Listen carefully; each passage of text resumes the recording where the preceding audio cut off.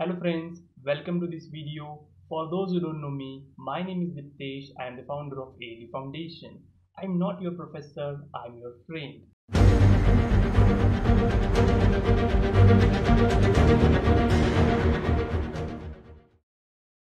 In this video, I'm going to discuss about how to study for your MSBT semester examination. I also completed my diploma in computer engineering and I have secured 94 percentage in my last semester, and the aggregate was 92 percentage.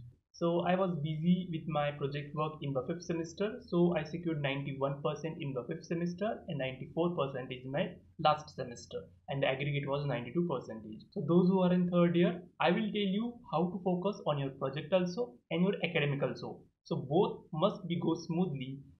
So what I'm going to tell in this video is suitable for first year students, second year students and third year students. Okay, I have completed my diploma. I know how to study. I have seen the tricks. I have seen the tips. I have noticed something what MSBT does and I am going to tell you everything in that. So stay tuned in this video.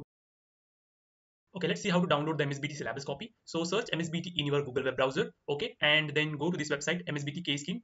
Okay, this means econtent.msbt.edu.in. Go to this website and here you have to select a scheme, in which scheme you are, K scheme, okay, and you have to select a program or course. Okay, let's select, I'm going to select Diploma in Artificial Intelligence. Wait for the second. Every semester content are loaded. Okay, so this is the first semester syllabus. Okay, this is second semester. This is your third semester syllabus. Okay, now, so if you want to download any subject syllabus, so how many subjects are there? 6 subjects are there for third semester in artificial intelligence.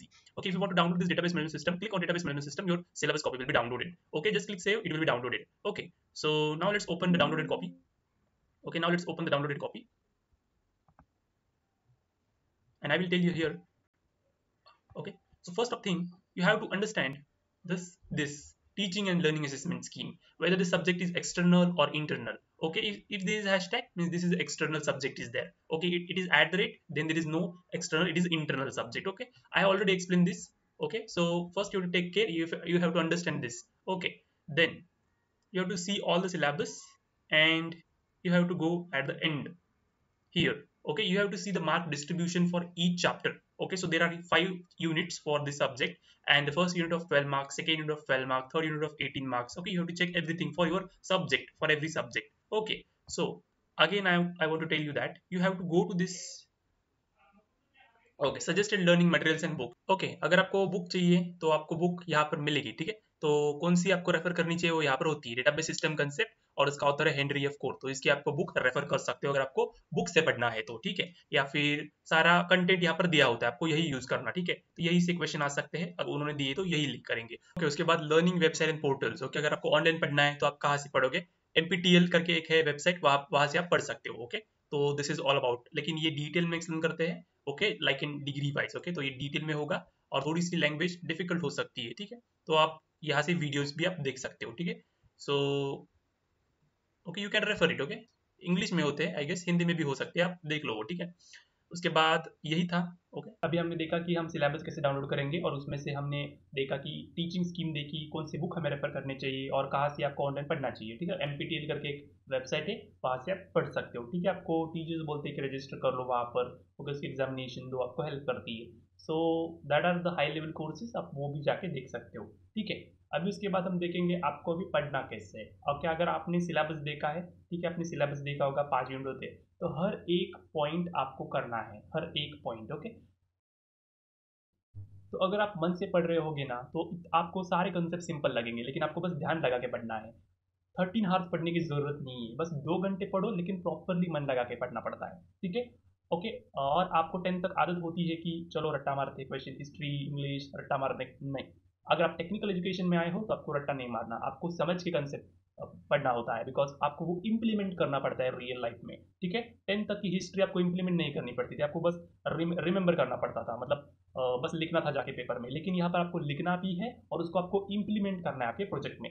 Third year students को पता हो, because अभी उनको आपका industrial training हुआ होगा और उसके बाद आपको प्रोजेक्ट को करना है. तो प्रोजेक्ट को करने के लिए आपको डेटाबेस लगेगा, डेटा स्ट्रक्चर लगेगा, सारे कंसेप्ट जो आपने सिलेबस में सीखा है वो सबको लगेंगे. तो फर्स्ट थिंग, आपको कभी बाहर नहीं करना, आपको बस समझ के लेना है कंसेप्ट को. और एमएसबीटी ऐसा नहीं कहती कि जाओ जैसा बुक में है वैसा एज इट इज लिखो, नहीं, वो तो आपका स्कूल में था. लेकिन अगर आप एजुकेशन में आए हो, टेक्निकल एजुकेशन में आए हो, तो आपको जो समझ में आया है वो आपको लिखना पड़ता है, चाहे आपकी इंग्लिश टूटी फूटी क्यों ना हो. ओके, बस आपको लिखना है. स्पेलिंग मिस्टेक्स नहीं निकालते। स्पेलिंग मिस्टेक 10 तक क्या था, स्पेलिंग मिस्टेक हुआ 1.4 मार्क कट, 0.4 मार्क कट होता था, लेकिन यहाँ पर स्पेलिंग मिस्टेक को कोई वैल्यू नहीं होती टेक्निकल एजुकेशन में। लेकिन अगर आप इंग्लिश का पेपर दे रहे हो तो वहाँ पर आपको स्पेलिंग मिस्टेक के भी मार्क्स निकालते हैं। ठीक है, जो भी मैं बोल रहा हूँ मेरे मन से बोल रहा हूँ, मैंने भी डिप्लोमा किया है, मुझे जो प्रॉब्लम फेस हुए तो मैं बता रहा हूँ। ओके, जो मैंने आइडेंटिफाई किए वो आपको बता रहा हूँ। तो बच्चों को इंग्लिश से लेके थोड़ी प्रॉब्लम होती है क्योंकि इंग्लिश नहीं समझता। ठीक है, लेकिन मैंने ड्राइव लिंक क्रिएट किए, उसमें मैंने मराठी के नोट्स भी अपलोड किए, वो भी आप जाके देख सकते हो। फर्स्ट तो आप समझ गए कि सिलेबस कैसे डाउनलोड करेंगे। अभी सेकेंड थिंग, सिलेबस डाउनलोड करने के बाद आपको सिलेबस को लर्न करना है, मतलब समझना है। तो कैसे अभी समझेंगे, आपको जाना है या फिर कॉलेज में टीचर सिखाएंगे, अगर वो समझ में नहीं आया तो आपको क्या करना है। फर्स्ट थिंग आपको देखना है वो सिलेबस के रिगार्डिंग वीडियोस यूट्यूब पे अवेलेबल है या नहीं। तो फर्स्ट आपको वीडियोस देखो, वीडियोस से नोट्स बनाओ, थोड़े जो समझ में आया वो खुद से लिखो। उसके बाद आपको वही कोई वेबसाइट है क्या देखो, उस वेबसाइट से नोट्स निकालो, या फिर रेफरेंस बुक देखो, या फिर टेक्स्ट बुक देखो वहाँ से, और आपको जो समझा है उसको मिक्स करके एक आंसर बना लो। ठीक है, और वही आपको करना है। ओके, जो मैंने किया है मेरे डिप्लोमा में, मैं आपको वही बता रहा हूँ। ओके, जैसे ओके, तो फर्स्ट ईयर में मुझे कुछ पता नहीं था, मैंने सेकेंड ईयर में आके समझ आया कि ऐसा होता है वैसा होता है, तो मैं खुद से नोट्स बनाने लगा। ओके, खुद से नोट्स बनाने के बाद मुझे फ़ायदा होने लगा, एक बार नोट्स निकालने के बाद वही एक बार सारे कॉन्सेप्ट समझने का, फिर उसके बाद एग्जाम के टाइम ही देखने का, बस एक बार मैंने रीड किया तो वापस सारा रिवाइज होता था। ओके, तो आपको क्या करना है, मैंने आपको बोला फर्स्ट आपको वीडियो देखना है, वीडियो देखने के बाद खुद से लिखना है जो आपको समझ में आया है वो। उसके बाद आपको कोई वेबसाइट है क्या देखने है उस टॉपिक पर, उस वेबसाइट से नोट्स निकालने हैं, तो जो उस वेबसाइट पर है या फिर आपने जो लिखा है उसका कंबाइन करके आपको आंसर लिखना है आपके नोट्स में। ओके, लाइक दिस वे आपको सारे पॉइंट्स कवर करने हैं, और आप देखो कि हर एक पॉइंट के लिए डायग्राम है या नहीं। ओके, तो डायग्राम से आप समझ सकते हो। ठीक है, बस डायग्राम ध्यान में रखो, और डायग्राम से आपको आंसर लिखना पड़ता है, जैसे कि ऑपरेटिंग सिस्टम सब्जेक्ट हो। ओके, प्रोग्रामिंग लैंग्वेज में तो क्या होता है कि डायग्राम्स नहीं होते, तो आपको एक प्रोग्राम का स्ट्रक्चर याद रखना पड़ता है, हर एक कंसेप्ट के लिए आपको प्रोग्राम का स्ट्रक्चर रखना पड़ता है। ठीक है, अगर आपका एक यूनिट ऐसे करके आपने कंप्लीट किया, नोट्स बनाए, ओके, ये डन हो गया आपका। ठीक है, अभी डन होने के बाद आपको क्या करना है, वापस से और एक पेज लिखना है, लेना है, और उस पेज पर सारे आपके जो भी टाइटल्स है, मतलब अगर आप डेटा स्ट्रक्चर पढ़ रहे हैं तो यूनिट नंबर 1 में क्या था, व्हाट इज डेटा स्ट्रक्चर, तो आपको व्हाट इज डेटा स्ट्रक्चर लिखना है, उसके आंसर नहीं लिखने का, बस टाइटल लिखने का, data structure, introduction to data structure. Next point क्या था, the types of data structure, उसके बाद क्या था, नीड्स ऑफ डेटा स्ट्रक्चर, उसके बाद क्या था, okay, tree, definition of tree, graph. Okay, बस आपको टाइटल लिख के आना है, मतलब फर्स्ट यूनिट में जो भी है उसके सारे के टाइटल लिखने का। ओके, और वो एक पेज पर लिखने का बस, और वो पेज आपके साथ होना चाहिए, जहां पर भी जाते हो होना चाहिए, लेके जाओ। ओके, उसकी पीडीएफ बना के आपके फोन में रखो, और जब भी आपको टाइम मिले वो पीडीएफ ओपन करो और सारे कंसेप्ट को रिवाइज करो। ठीक है, बस वो आपको फोन आगे लिखने का, पहले का इंट्रोडक्शन टू डेटा स्ट्रक्चर जो समझा है वो माइंड में आपको समझाना है खुद को। ओके, वही इतना करो बस हो जाएगा, मैं तो ऐसा करता हूँ। Okay, now let's talk about programming languages थोड़ा। तो प्रोग्रामिंग करके सब्जेक्ट्स होते हैं, उसमें आपको लॉजिक बिल्ड होना पड़ता है। ठीक है, बस कंसेप्ट समझ के कोई फायदा नहीं। ओके, तो आपने कंसेप्ट समझा है तो उसका आपको एग्जाम्पल आना चाहिए और उसका प्रोग्राम लिखना आना चाहिए। ठीक है, अगर इनहेरिटेंस है तो इनहेरिटेंस को समझ के लेना नहीं, उसका सिंटैक्स देखो, उसका एग्जाम्पल देखो। ओके, वो भी आपको करना चाहिए, उसका प्रोग्राम भी आना चाहिए। ठीक है, तो how to right a question. Okay, तो देखो अगर प्रोग्रामिंग का क्वेश्चन आया, ओके, तो आपको उसकी पहले डेफिनेशन लिखने की, उसका कंसेप्ट लिखो, उसका फिर एग्जाम्पल लिखो, उसके बाद आपको उसका प्रोग्राम लिखना है छोटा सा करके। ओके, और अगर डायरेक्टली प्रोग्राम आता तो आपको डायरेक्टली प्रोग्राम लिखना पड़ता। ठीक है, तो आपको मिल जाएंगे 4 मार्क्स। ठीक है, जो मैंने बनाए हुए नोट्स मैं आपको दिखाऊंगा वैसा ही आप बना लो। ठीक है, मैंने मतलब कैसे मैंने हमारा सिलेबस है उस सिलेबस के अकॉर्डिंग मैंने खुद के नोट्स बनाए हैं, और उस नोट की भी मैंने वापस नोट बनाए हैं, बस एक पेज पे। ठीक है, मतलब आपका सिलेबस होता है 4 लाइन का सिलेबस होता है, उस 4 लाइन के मैंने 40 पेजेस के नोट्स बनाता हूँ, और उस 40 पेजेस से मैं एक पेज पर वेरी शॉर्ट नोट बनाता हूँ। वेरी शॉर्ट में बस टाइटल्स होते हैं, और मैं हर रोज में पीडीएफ बना के रखता हूँ उस वेरी शॉर्ट नोट्स की, और जब भी मुझे टाइम मिले तो वेरी शॉर्ट नोट्स के टाइटल देखता हूँ, और उस टाइटल के अकॉर्डिंग में मेरे आंसर्स खुद रिवाइज करता हूँ मेरे ब्रेन में। ओके, तो ऐसा कुछ बताने की जरूरत नहीं है सबको। ठीक है, तो अगर आपका बस वो वेरी शॉर्ट नोट्स आपको याद हो गए कि इंट्रोडक्शन था, नीड स्ट्रक्चर था, ये आपके रिमाइंड हो गया। ओके, तो आपको वो कंसेप्ट कभी आप भूल ही नहीं सकते। ओके, अभी अभी भी मुझे पूछ लो कौन सा भी क्वेश्चन है, आपको बता दूंगा, because I had learn that concept in such way that is never forget. Okay, मैं अभी आपको सिखा रहा हूँ, डेटा स्ट्रक्चर सिखा रहा हूँ, ओके, डेटाबेस सिखा रहा हूँ, वापस ऑब्जेक्ट ओरिएंटेड प्रोग्राम सिखा रहा हूँ, सॉफ्टवेयर इंजीनियरिंग सिखा रहा हूँ, जो मैंने पढ़ा है मैंने डिप्लोमा में वही आपको समझाए। तब ऐसे वीडियोस नहीं थे यूट्यूब पे कि सारे प्लेलिस्ट सब्जेक्ट के, नहीं था, मुझे खुद से वीडियोस देखने के लिए थोड़ी मुश्किल होती थी, मैं डायरेक्टली वेबसाइट से करता था। ओके, तो अभी मैंने प्लेलिस्ट बना के रखी है आपके लिए, जो मुझे प्रॉब्लम हुआ था मैं सॉल्व कर रहा हूँ। लेकिन फिर भी अगर आपको कोई प्रॉब्लम हो रही है तो प्लीज़ कमेंट कीजिए, I will again help you in that.